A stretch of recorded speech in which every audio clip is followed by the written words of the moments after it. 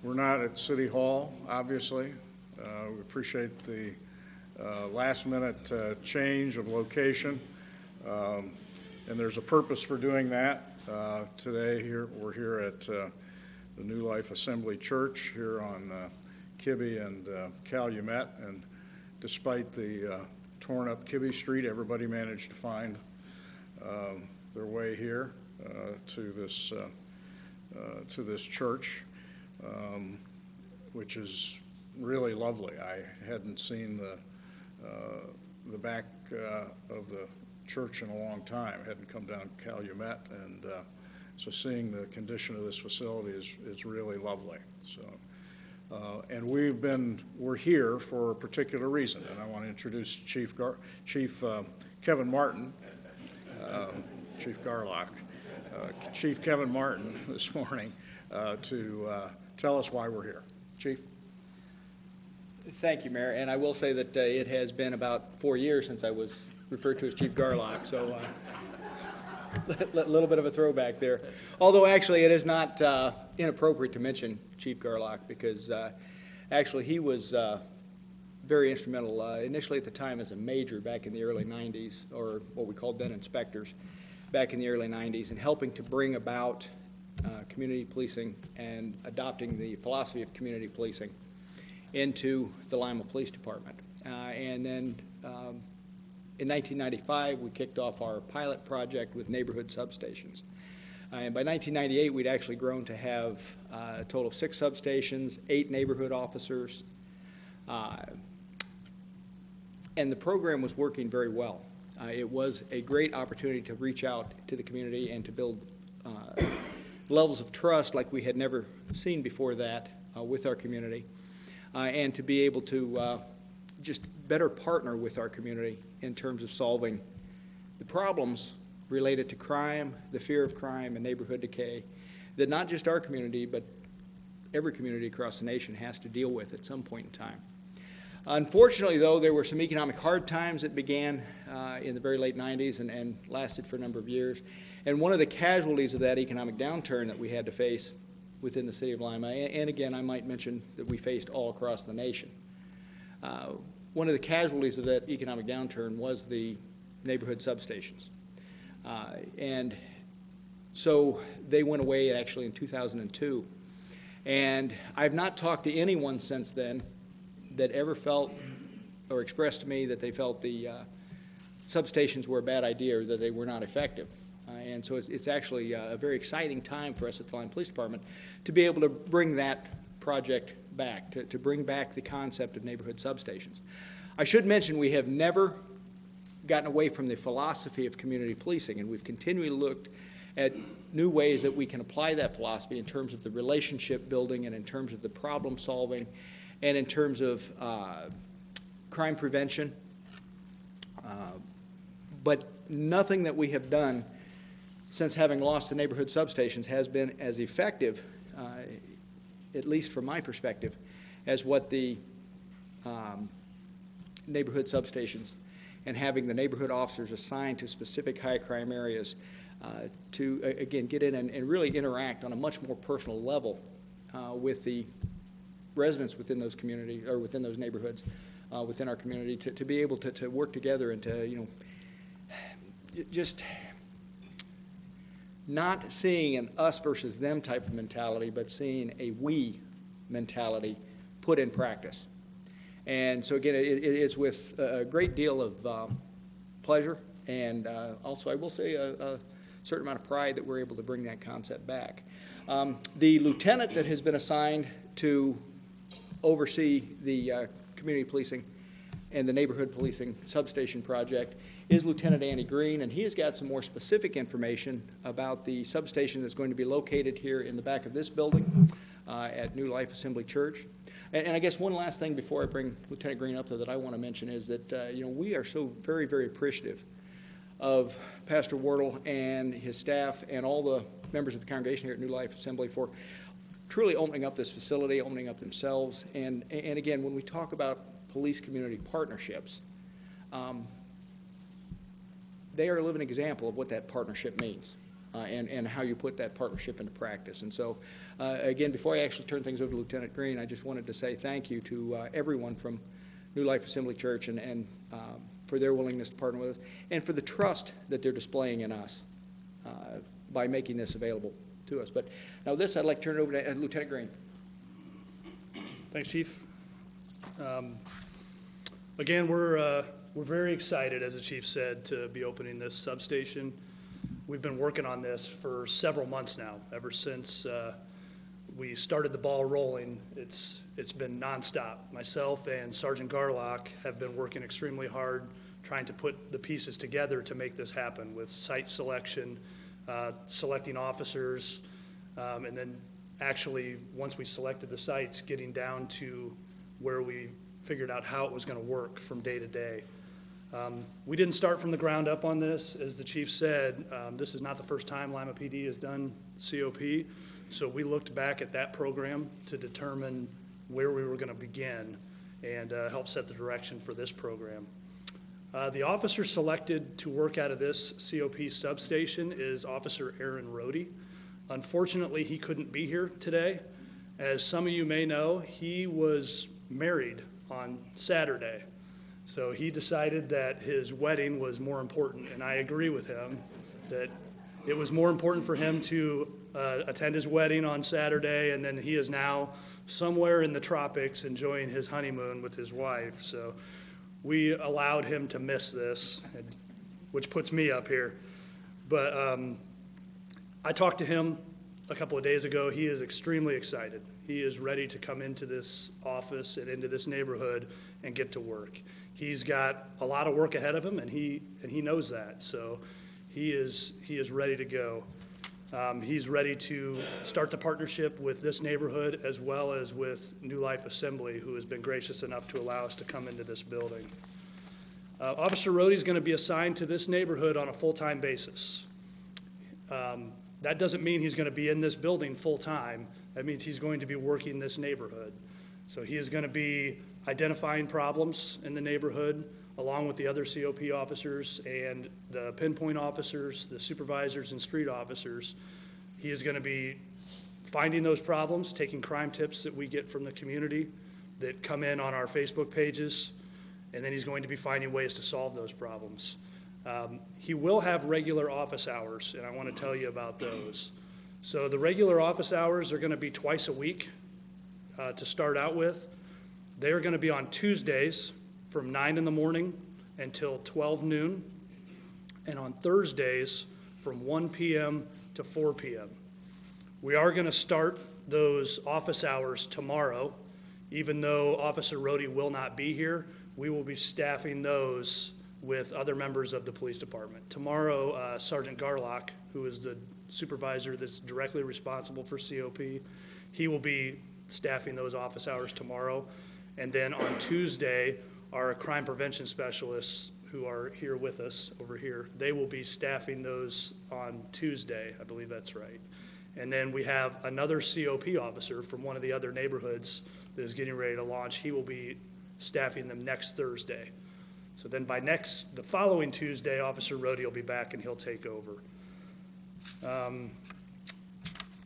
So Officer Rohde will return to work on September 14th. He will report to the police department, and then he will come out and begin work out here. As part of this initiative, we have launched another Facebook page. So we have the Facebook page for the Lima Police Department, which is facebook.com/Lima Police Department. We created a Facebook page specifically for this neighborhood substation. The address of that page is www.facebook.com/Lima Police Department COP2, because this is Precinct 2. So again, Lima Police Department COP2. On that Facebook page, we are going to have the ability to receive private messages from residents or people who travel through this area, work in this neighborhood, who may have information that they want to pass to Officer Rohde. It will also be a place for us to post information pertinent to the neighborhood and to the entire city. On that Facebook page, there is contact information for Officer Rohde, myself, and Sergeant Garlock. I'm going to give it to you here in just a minute also, though.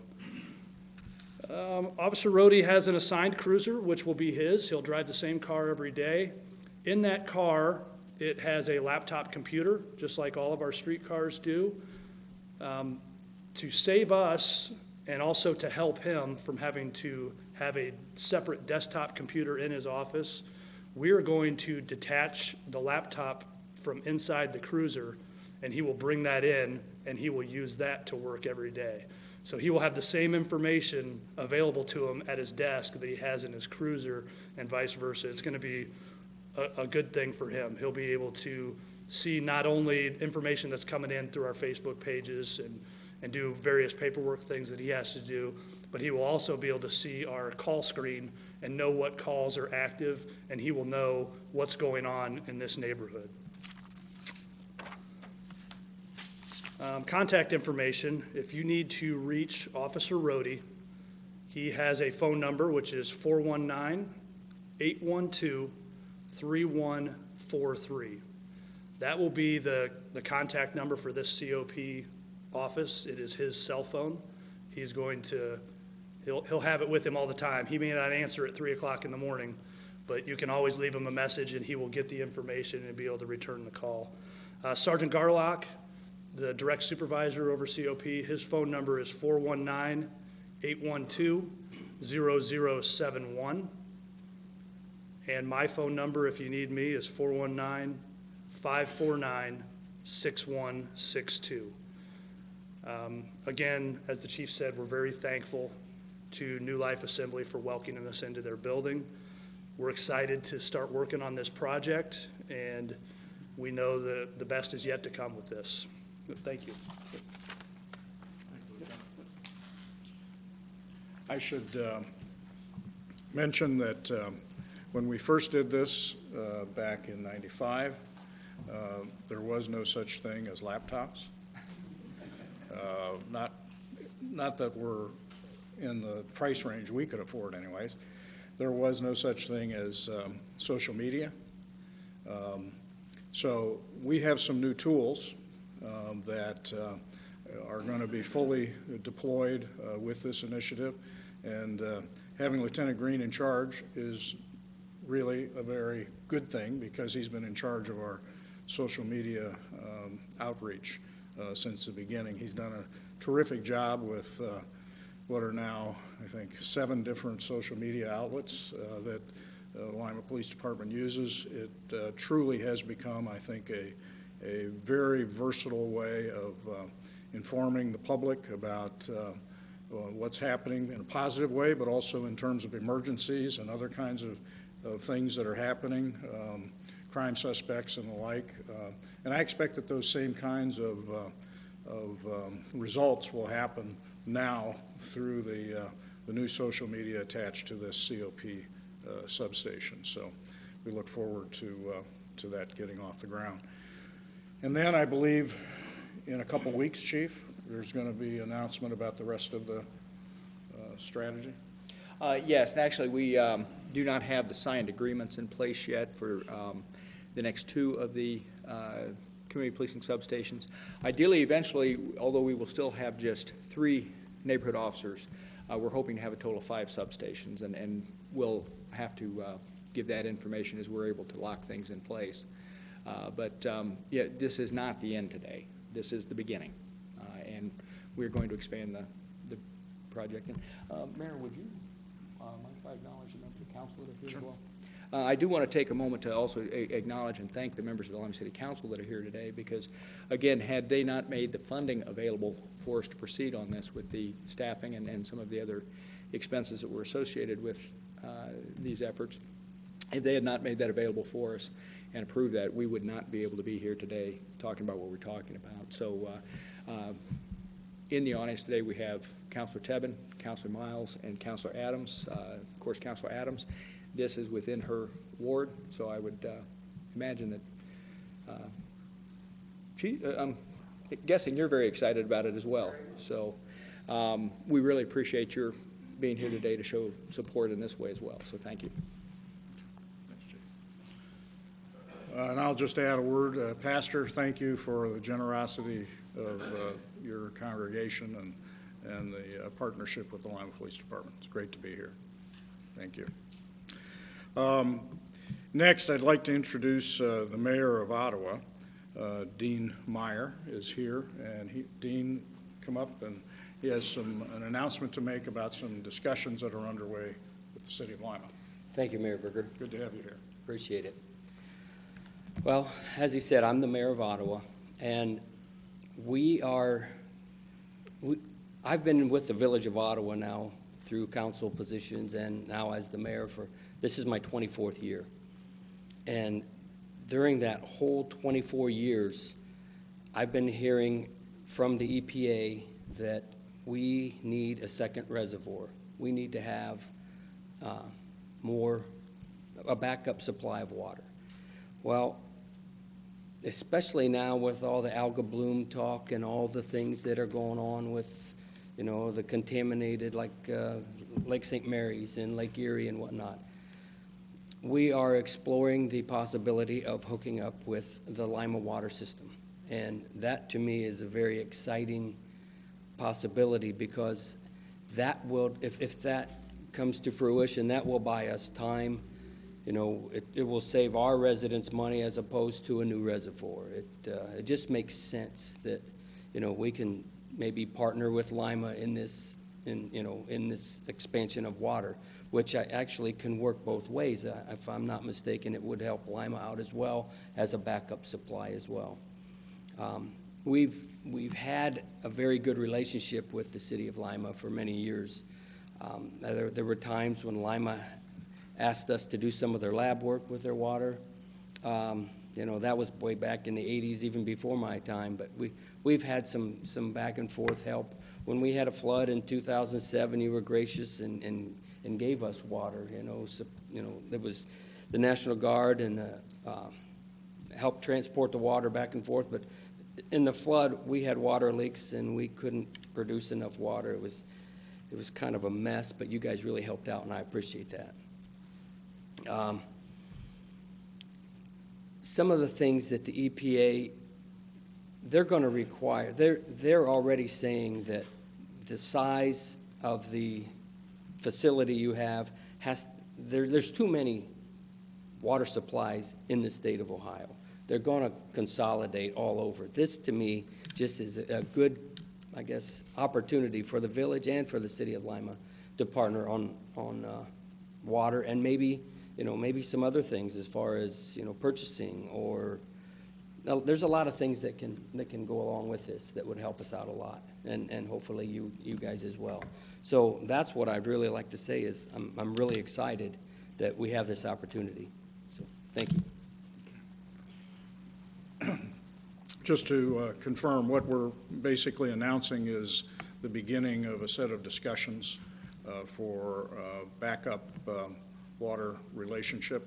And we know that the City of Lima's investment in its reservoir and water treatment facilities has been a huge benefit for our community and the region.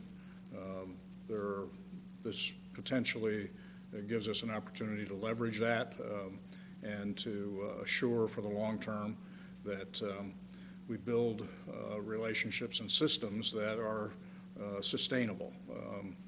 And when we really look long term, and I think Gary Shealy, the Utilities Director, has commented on this previously, we essentially have room for about one more reservoir that's about half the size of the new Williams Reservoir based upon the supply that's available in the Au Glaze. In order for us to build another reservoir that's actually the size of either Bressler or Williams, we would have to be accessing the watershed for the Blanchard River. And so if you look at this from a long-term planning perspective, having a relationship with Ottawa and potentially others in Putnam County creates the opportunity for being able to do that. Again, that's thinking very long-term, 40, 50, 60 years out as to what what we need to have in place in order to be able to make that happen. But it's that kind of, I think, long-term thinking that our city fathers and mothers brought to it when our current reservoirs were being planned, and we're glad for the opportunity to begin to have those same kind of conversations with our neighbors to the north. So we look forward to that. Thank you. Thank you. If I may, one more thing. We already do supply water to Bluffton, so this is just kind of a natural progression, if you will. Yeah, Ottawa's system reaches to Bluffton. Our system right now is north to Cairo, and potentially we have a couple of industries actually north of Cairo where we're looking at an expansion. So our systems have been kind of growing in kind of meeting in the middle. So there are opportunities there, and we're going to get serious about thinking about how to make them happen in a more deliberate way. Great to have you here. Thank you. Also, Chuck Eichelberger's here from the Lima Area Concert Band with an announcement about their upcoming program. Thank you, Mayor. Chuck. Because of the change of the Star Spangled Spectacular to this coming Sunday, the Lima Area Concert Band is changing its scheduled concert for Saturday night, the 5th to the 12th of September, so that we weren't doing two major things in one weekend. We have a wonderful concert planned for the 12th. Dane Newlove, who is a retired band director from St. Mary's, plays in the Lima Symphony, Lima Area Concert Band, Lima Marimba Ensemble, and he's the principal percussionist for the Old Crown Brass Band from Fort Wayne, is our soloist for that concert. He'll be playing two pieces that are really nice. I went to the rehearsal last night, and they're really nice pieces. So my chief purpose of being here is to announce that, to make sure that everybody knows of that change, because all our literature has said September 5th, and that September 5th concert will now be September 12th. Thank you, Dave. And also this morning, we have representatives here from the Lima Astronomical Society, and they have an event this weekend as well. And Eugene McCall, good morning. Hello there. I want to mention one of the best scientific assets that we have in our community, the observatory and the Lima Astronomical Society that inhabits it. Over this past summer, June, July, and August, we've had several hundred members of our community come out there to visit, look through the telescope, go to our programs. Now that we're into September through May, the first Friday of every month, we have a program. All the public's invited to attend. You come out at 8 o'clock. We have a program each month. We do a number of different things out there.